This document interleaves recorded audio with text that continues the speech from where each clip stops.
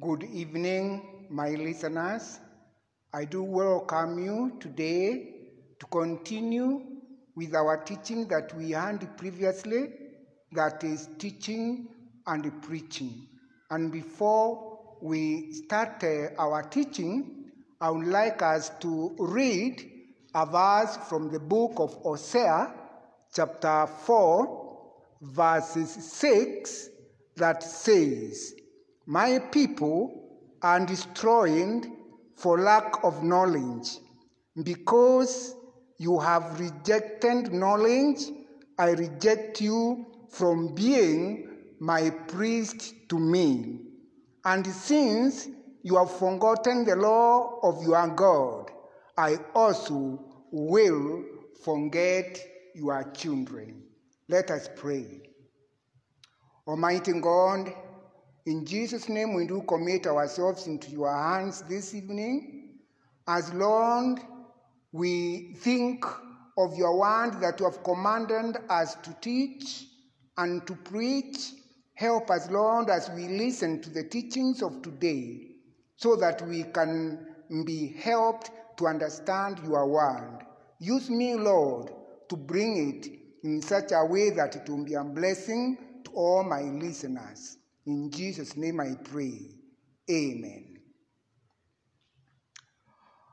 As I have told you again, our topic tonight is teaching and preaching. In our previous teaching on teaching and preaching, we said that when we are taught, we become educated. For teaching and preaching gives knowledge to understand the word of God and skills to apply that knowledge to attain social competence. Understand attitudes vital for everyday activities of life and growth in spirituality. Then, what is education? The word education, according to the dictionary, means act or process of educating or being educated. Systematic instruction. The verb to educate points three features of the leading out. These are: number one, a point from which; two, a present process; and number three, a feature towards which the leading out is done. The first feature shows what is already known to both the teacher and the pupils. The second feature highlights what the learner is discovering. The third feature traces to the point towards which the leading is being done. This empowers people to go and behold what they are to become and what they are not yet, but likely to be. Now, at this point, let us look at the definition of the word education. The word education has quite a number of definitions. The common one is: education is the transmission of ideas, values, and knowledge from the older generation to a younger generation. The educationist defines it as the entire process of developing human ability, potentialities, and behavior. Other thinkers define education as preparation for life. John Dewey and the progressive education movement have defined education as life. To Christians, education is very intricate. It involves every feature of a personal life.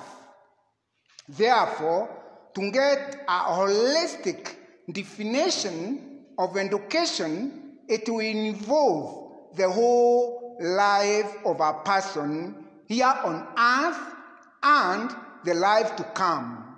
That is, the life beyond this earth. This is, therefore, what is called Christian education. With the view of the above, now we can define education as interpersonal process of learning to become Christ-like and self-reliant person in society. In this definition, we get two very, very important central terms. These are a person and Christ. The term a person indicates that man and woman in their self and unique way stand for I. The uniqueness of a man stands out that he is the only being that was created in the image of God. Genesis chapter 1, verses 26 and 27.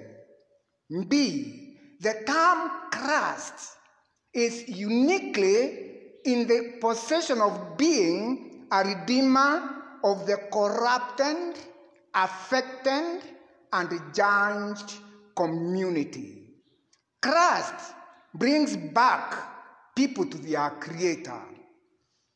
The concept of Christ-likeness is understood when the eye is enabled to see the whole truth through education. C. The concept of self-reliance points to a person who has come to know himself or herself physically or mentally, and in addition to that, he or she has come to know himself or herself morally, socially, and emotionally. The self-awareness energizes a person to have knowledge of himself or herself and his or her potentialities. It also makes one know his or her possibilities as well as limitations in a given situation. Therefore, education has to help people to know, number one, their potential possibilities. 2, understand their limit. 3, explore manhood or womanhood. Number 4, and know their power can rise above circumstances and not go below them. Number 5, stop pollution of environment.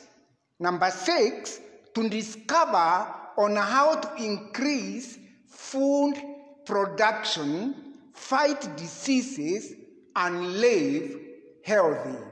7, learn to love, protect themselves, be kind to one another, and inquiry to understand and enjoy the wonderful creation of God. D. The concept of interpersonal points to the relationship between the teachers and the learners.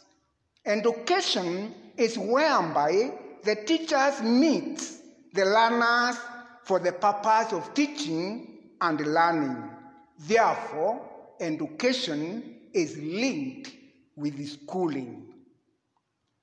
Now, we have learned that for education to take place, there must be a teacher or teachers, a pupil or pupils, and schooling. Schooling, in another word, is teaching, and the teaching is done at a school. A school is a building or buildings where teaching is carried out. It can also be disciples, imitators, and followers of a philosopher or an artist. In our first part of teaching and preaching, we said the first teacher was God. Now, our question here is, where is the school that God used to teach those he taught? God taught in a school called Dream, Revelation, Spirit, and Anointing. And his pupils were the children of the nation of Israel, whom he was training so that later they can be teachers and trainers of all other nations, and thus, through them, the other nations would know God and love God as their creator. We go now to another topic, that is the start of the first school in the world. The religious education developed among the Jewish people from the constant reminder from the Pentateuch, the first 5 books of the Old Testament, of the duty to teach the word of God to all people and more so to children. Deuteronomy chapter 6, verses 4 through 9. It was the duty of Levites to teach religious education, and sometimes the materials for teaching were sent direct to them from Jerusalem. This we get it from 2 Chronicles chapter 17, verses 7 through verse 9. Ezra, when he returned with some Jews from exile, he established scriptures as the basis for schooling. Traditionally, local schools in Jewish community were started by Simeon ben Shetta in 75 BC, that is the first century.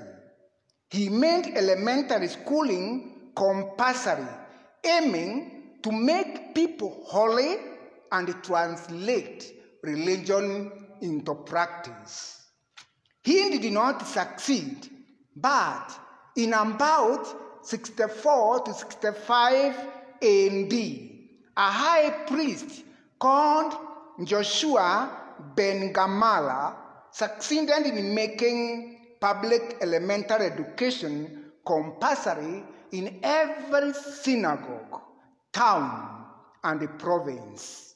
If any of the three did not support education, it was excommunicated.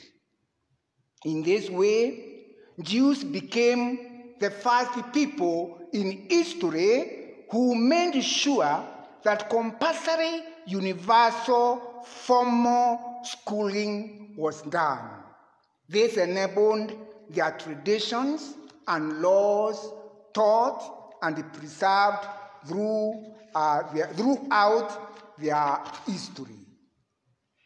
It was only boys who are involved in this elementary education and started schooling when they were 6 to 7 years and remained in the elementary school up to 13th year. Philosopher Sekena commented about Jewish education when he said, the Jews were the only people who knew the reason for their religious observances. And Josephus, the historian, stated that our principal core is to educate our children well. Jews disciplined their children carefully, tenderly, and mildly, though firm. It is written in the Talmud, children should be punished with one hand and caressed with the two. It was during the time of Talmud that comprehensive system of education was started for all. In this same period, all rabbis upheld that the whole world was poised on the breath of the school children. The Patriarch Judah I formed a commission that was mandated to go throughout Palestine and make sure there were teachers for the Bible and of oral law in every place. Up to now, women were not allowed in the elementary school.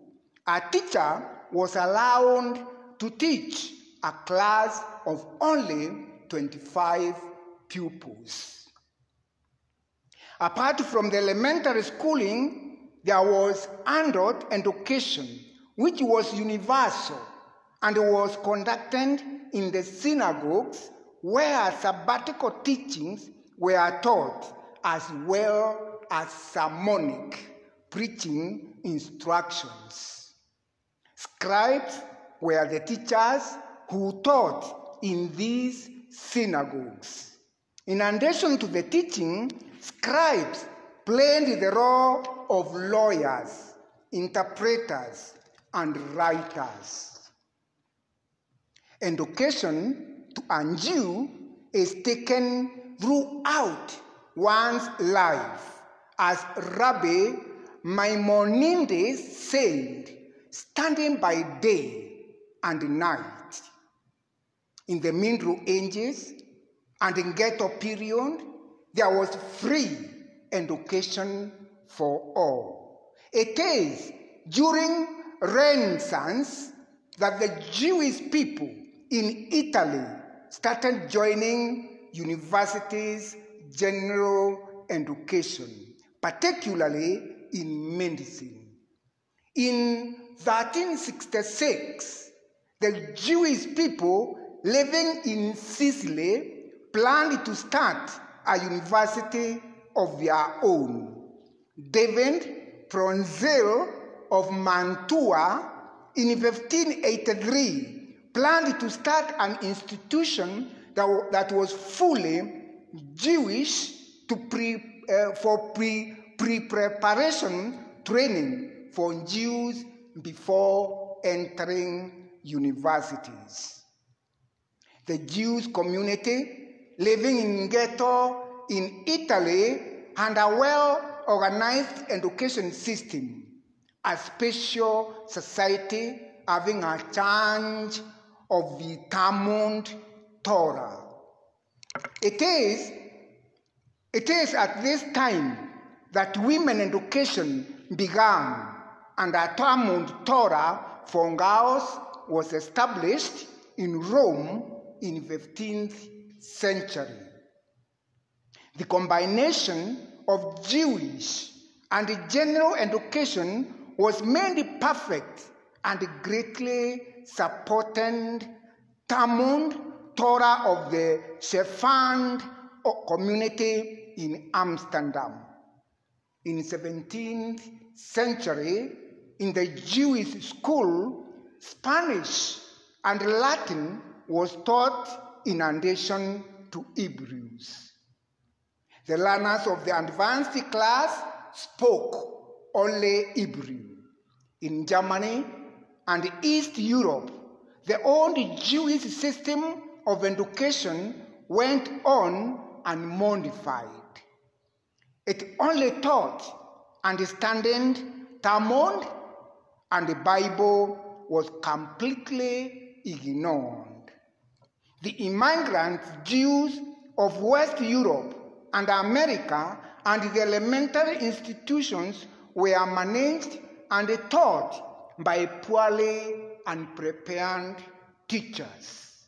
In the second half of the 18th century, the Akule writers, such as Naphtali Hetty's Wesley, attacked the system. They proposed a dramatic Jewish education reform, and the inclusion of the secular subjects brought a bitter conflict. Schools giving both general and Jewish subjects were started in many countries in the half of the next generation. For example, the Jews' free school started in London in 1817, and at the close of the century, it was the largest elementary school in Europe. In such institutions, general education was in control, while elementary Jewish instruction was given. In the 19th century, the spread of universal education started to overtake the separate Jewish schools, and Sunday school or Hebrew and religious classes started in most of Jewish communities to give a moderate of the Jewish instruction. The kind of instructions in the Jewish schools appeared to be elementary and ended in the age of Bar Mitzvah. And for this reason, girls' education was often neglected wholly. After some years, some countries started steadily to revert to Jewish day school or parochial schools. Simultaneously, bodies such as the London Board of Jewish Religious Education, the Jewish Education Committee in New York, and the Commission of Jewish Education of the Union of American Hebrew Congregations, they worked hard to make Jewish education meaningful by providing training colleges, modern textbooks, etc., etc. When modern Hebrew was introduced into the curriculum, it gave birth to Zionism. Despite the hard work done by the Jews to provide Jewish education, it is estimated that between 1.5 and 2/3 of the Jewish children in the Western world, they did not at all receive Jewish education. The reason why this decline in Judaism is that the USSR and prohibited public instructions of religion since 1917. When Israel became a state in 1948, they inherited from the British mandatory period a network of Jewish schools run by Vand Leumi, a governmental network of Arab schools that also served private schools, yeshivot, etc. The Jewish schools were grouped in 3 trades: general, labor and religious, which was extreme. Education is supervised by the Ministry of Education and Culture.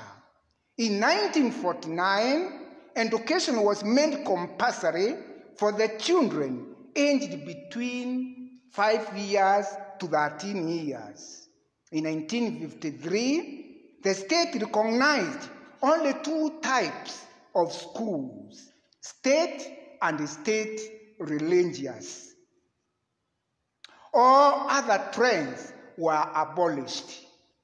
Most of the extreme religious education institutions were given permission to withdraw from the state system, but they are still receiving state support. In the state of Israel, the secondary education is not compulsory. We are now going to end our teaching here today after we have seen how the teaching that God is starting and demanded the Jewish parents to teach their children, and how it is spread to all Jewish people before and after Jesus Christ.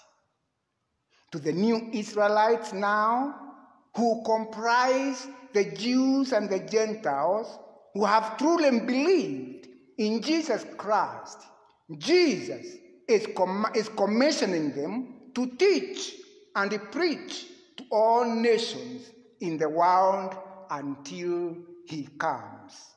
We are doing this in obedience to this commission. Next, we will pick from this commission and see how the church carried this commission. Amen. Thank you for listening to me, and may God bless you. Let us pray. Thank you, Lord, for being with us. We know and we believe you will continue reminding us those teachings so that, Lord, they will be part and parcel of our lives. We will live it and live it in an holistic way that, Lord, will make us understand you and your work and your purpose of bringing us into this world, and why you demanded education for all children and all grown-ups who are called to be your people. Help us, Lord, to study, to read, to meditate, and even, Lord, to get all the understanding we need from all the teachings and more from your word, which will make us Christ-like, because Christ came so that we can emulate him and be like him. Help us and give us that status, for in Jesus' name we pray. Amen. God bless you, and have a good time till when we will meet again for the next lesson on teaching and preaching. God bless you. Thank you.